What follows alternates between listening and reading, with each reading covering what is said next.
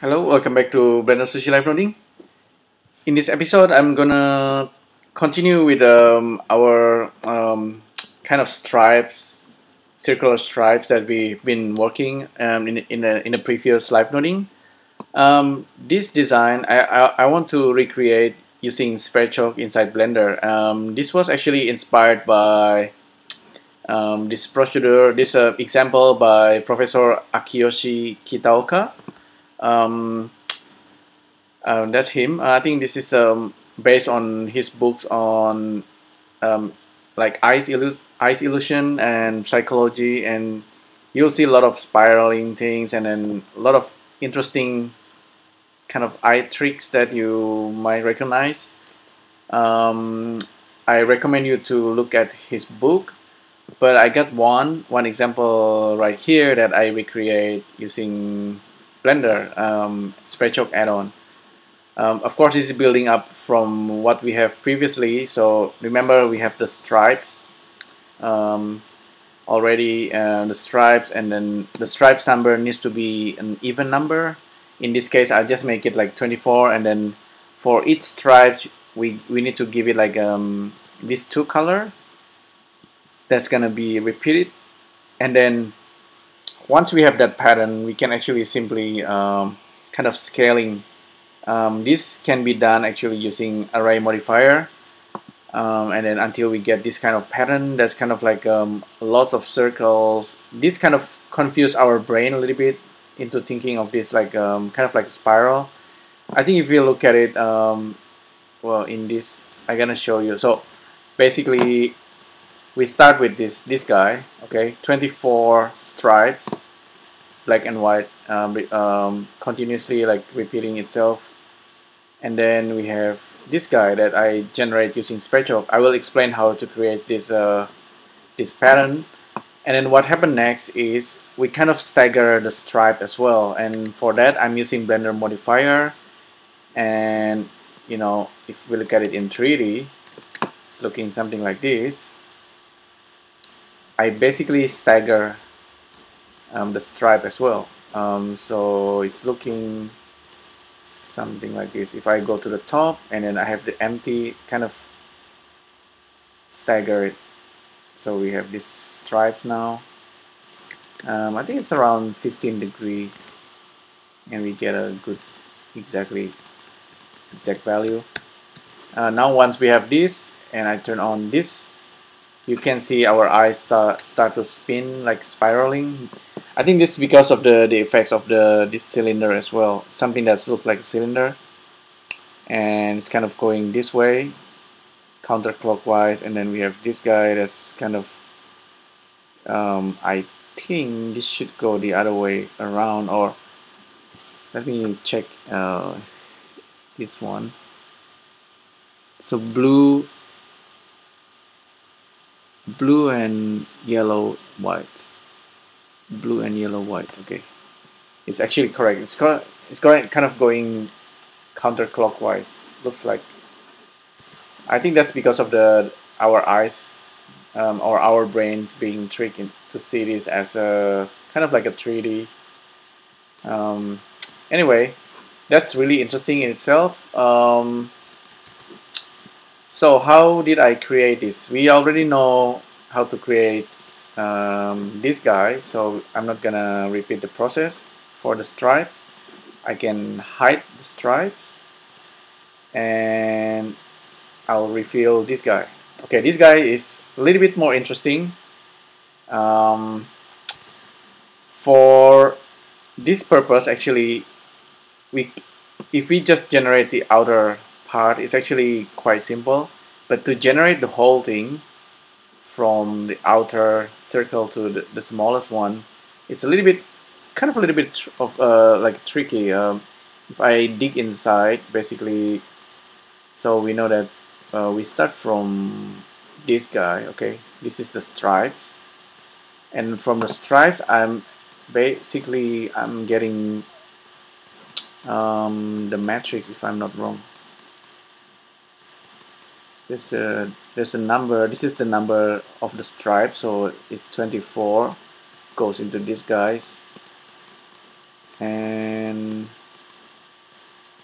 we have matrix apply coming from, let me hide this and turn this guy on. Okay, so that's a little bit clearer. Before I have this, I actually start from, so it's gonna be clearer if we kind of preview it one by one. So I have a circle basically somewhere.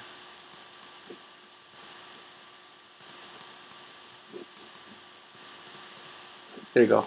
I start with a circle and then I move the circle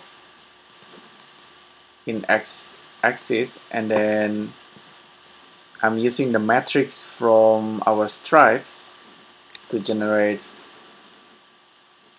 this pattern. Wait.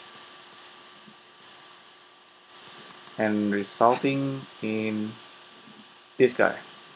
Okay, so we actually get the outer part quite easily, and if we really want, we can just bake this out and then give it a color that's kind of flip-flopping, and that's pretty much it. It's done. But if you want to continue on doing it inside SketchUp, I have this little bit of trick here. I'm using vector lerp and scaling this guy from 0 to 1, and then I'm lerping using exponential ease in. This guy does the magic, kind of like if we have it's just like if you're duplicating, if you have like a circle and you're using array modifier and you use an empty and kind of offset it, kind of scale it smaller and smaller and smaller, kind of like a fractal kind of thing. This vector lerp kind of does it, especially when I use this exponential ease in. So there is this number 25 as well that I should really connect to this guy.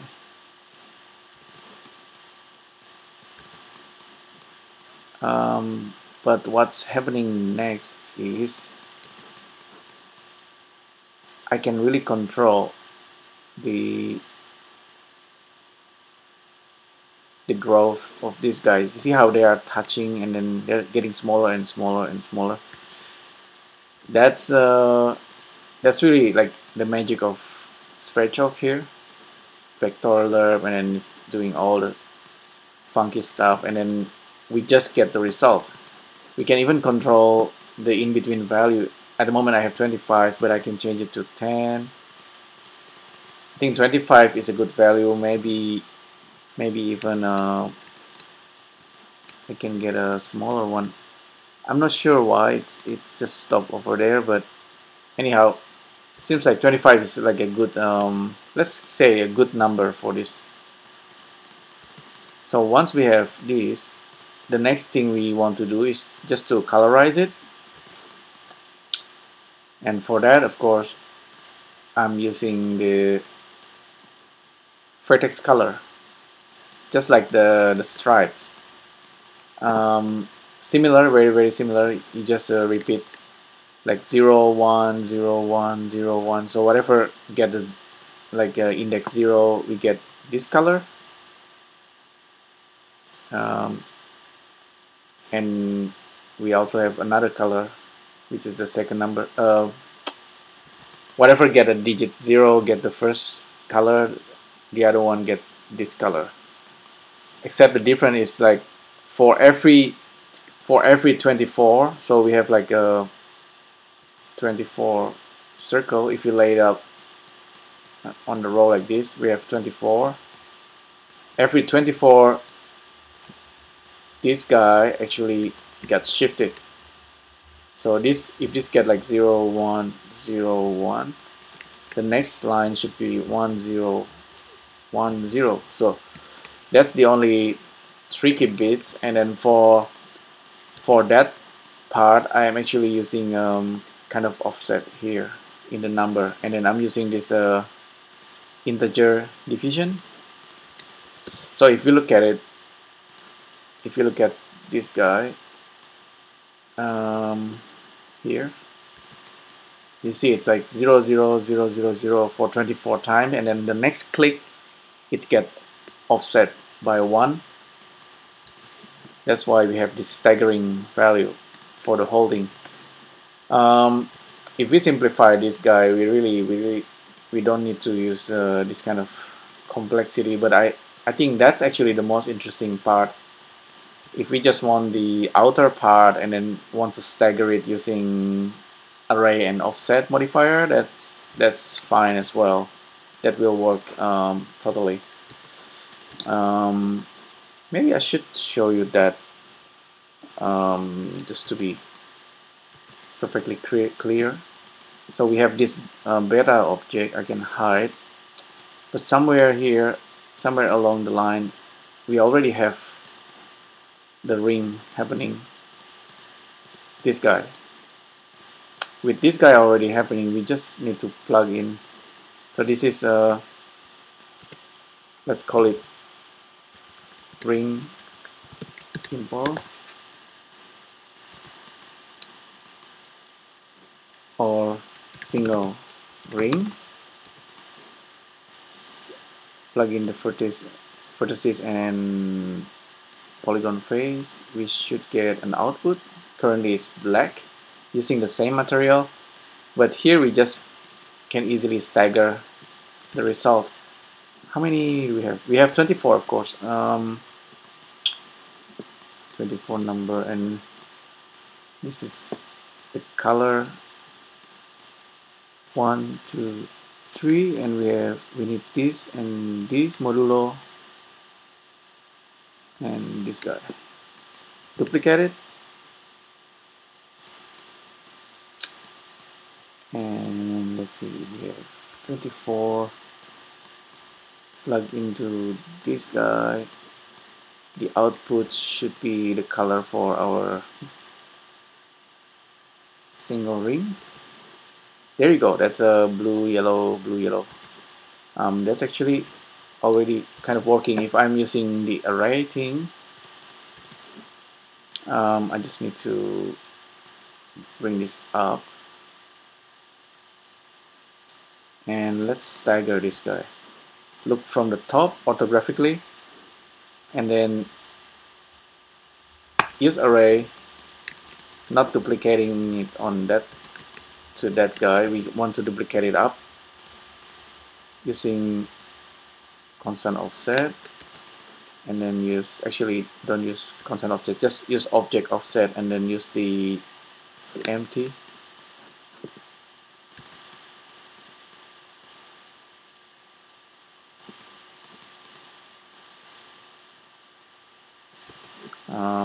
I'll just create another empty.